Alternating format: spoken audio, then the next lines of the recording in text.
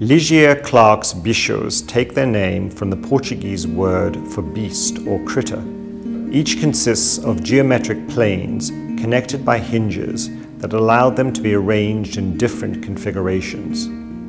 When you handle a bicho, you are ultimately remaking the work through a series of unique folding and unfolding gestures. The Brazilian artist once said, "The work is the act of making the work.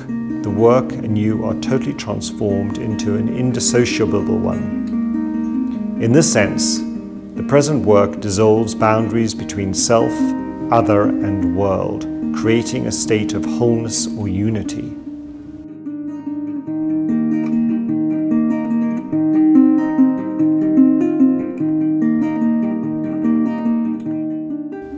In 1973, Clark gave the present work to the Spanish sculptor Miguel Ortiz Berrocal at the Biennale in São Paulo.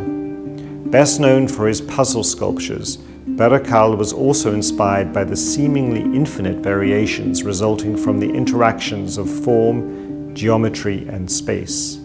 The two artists' shared intellectual pursuits formed the basis of a close friendship.